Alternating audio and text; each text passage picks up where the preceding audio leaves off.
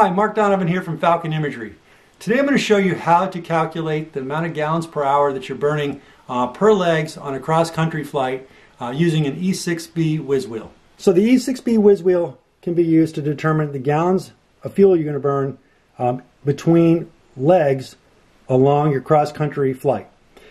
You can use the E6B Wiz Wheel to put in initially your gallons per hour burn rate, and then looking at your gallons per hour burn rate relative to the minutes that you're flying, you can determine the specific amount of gallons that you're going to burn between the legs. And let me show you how to do that. We have our E6B Wiz Wheel.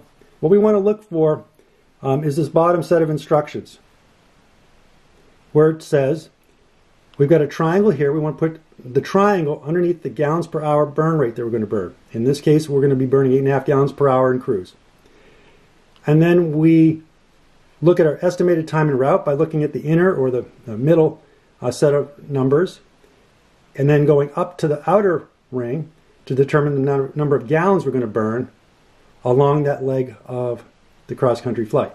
So let's put this into use. So using the Wiz Wheel, I'm going to put the triangle underneath the 8.5 gallons per hour fuel burn. Then, while holding that fixed with my fingers and thumb, I'm going to look for the amount of time on this inner ring that I anticipate flying for the first leg, which was 2 minutes, as shown in the VR navigation log. So I go to the inner ring and I look for 2 minutes, and I see it right there, and I go up. So I know I'm not going to be burning 3 gallons or 2.5 gallons, something or in between, but it's not gallons, it's going to be tenths of gallons. You just kind of have to look at the numbers to see that they make logical sense. If I'm going to only fly for 2 minutes, I'm going to be burning, it looks like, approximately just under 0.3 gallons of fuel. So I'm going to round up and just call it a whole 0.3 gallons of fuel to fly those 2 minutes. And I'll put that in my log.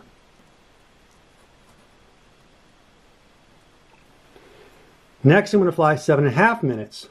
So I'm going to go again on the inner wheel and looking for 7.5 minutes. There's 7.5 minutes. I'm going to come up here and I'm going to see that I'm going to burn, it looks like about 1 gallon to maybe 1.1 gallon of fuel over that 7.5 minute period. So I'm going to be, again, conservative here because at 7.5 minutes, I'm going to be conservative and go 1.1 gallons. Next, I have to look for 6 minutes. Well, 6 minutes,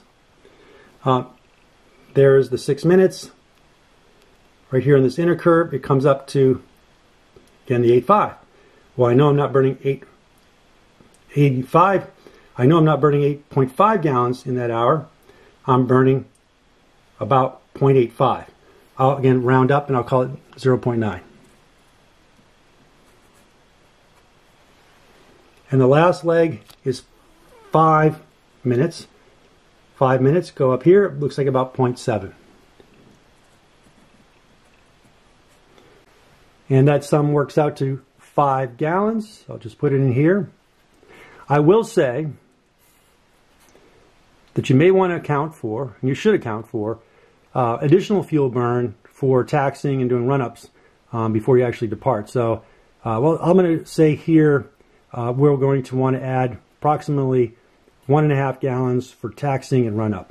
So we would burn roughly 6.5 gallons from engine start to arriving at our destination at Arbor Lewiston, Maine. So that's all there is to using an E6B Wiz Wheel to calculate the amount of fuel burn per the minutes that you're flying in between legs.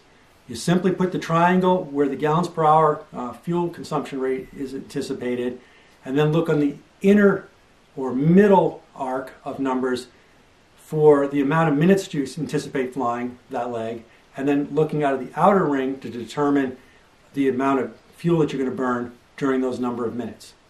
Anyways, hopefully you found this video useful. If you did, consider hitting the like button and subscribing to this channel and hitting the notification bell so you get notified for my next video.